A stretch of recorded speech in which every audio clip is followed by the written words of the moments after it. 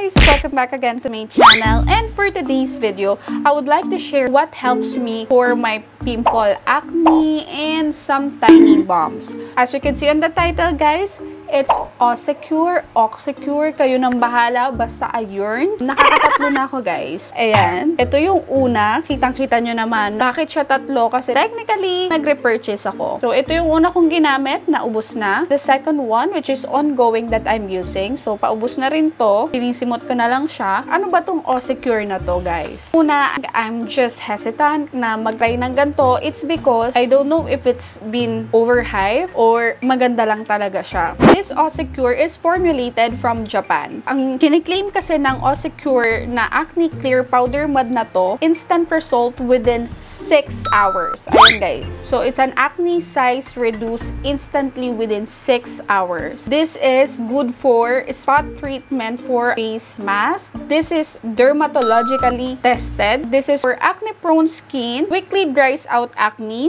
visibly fades post-acne marks or acne scars, and controls excess oil while nourishing the skin. Pwede mo siyang i-apply as a mask. Pwede mo rin siyang gawin as a spot treatment from the pimple. Leave it for 6 to 12 hours and then cleanse out. OXECURE Acne Clear Powder Mud is a new powder mud for acne-prone skin formulated in Japan that helps fight stubborn acne and post-acne scar. Yung sinasabi ng post-acne scar, yun yung kakatapos lang ng pimple mo na nag-leave ng acne scar or yung mga dark spots sa mukha mo. Lalo na kapag tapos mo magkaroon ng pimples, naglilib kasi yan minsan ng dark spot. Gentle but effective. Results can be seen overnight because there is 2% of salicylic acid and other active ingredients such as PCA, Niacinamide, Vit 3, and Aloe vera, which can help fight acne, visibly fade dark spots, and exfoliate dead skin cells. And also, it is encapsulated with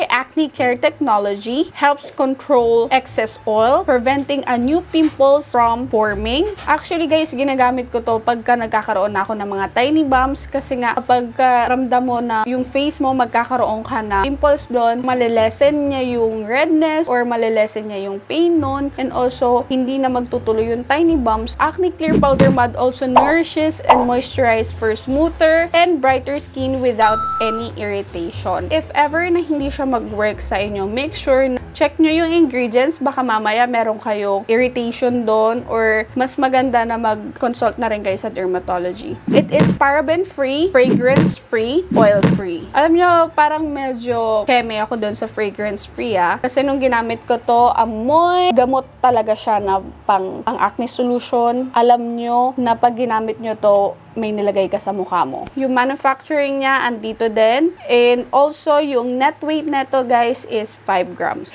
So, hindi siya siksik na siksik. Don't expect too much sa sachet na ganito. Kasi, syempre, sinasakto lang din nila kung ano yung naka-indicate na amount doon sa product na to. And sabi dito, it is made in Thailand. Don't get me wrong, it's formulated from Japan, pero made in Thailand siya, guys. Yung manufacturing date niya, andito rin. And yung expiry date, which is very good kasi lahat ng information nakalagay na dito sa likod. So, hindi ka na malilito kung paano siya gamitin. Ito pala yung kanyang price. So, for me, okay lang kasi ginagawa ko lang siyang spot treatment sa mga acne ko or post-acne mark sa mukha ko. As you can see guys, hindi sobrang perfect ng face ko ngayon. And wala akong nilagay na kahit ano sa mukha ko. Ayan siya guys. Sana kung napapakita ko talaga, nakabibigyan ng hustisya yung mga pores ko talaga dyan para makita nyo. And ayan siya guys. So, ayan. Ayan. And then, ito, meron ako dito papatubong pimples. Maraming tiny bumps dyan. Dahil ito guys, ayan. Itong mark na yan. Ito yung picture na yan kung saan siya nanggaling. Diyan sa pimples na yan. So, on the first day, ayan siya guys. And then, on the second day guys, ito na rin siya.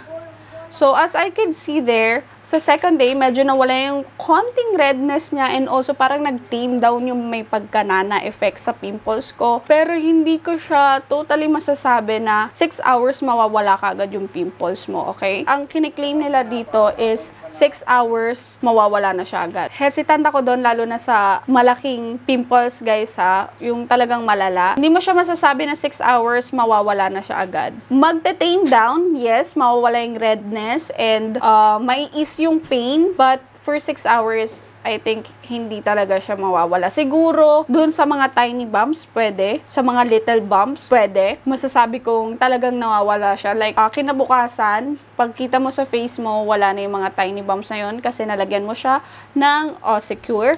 But for the bigger pimples and yung talagang medyo malala, hindi siya 6 hours, guys, na mawawala agad. Kumbaga, haluan yun ng pananalig.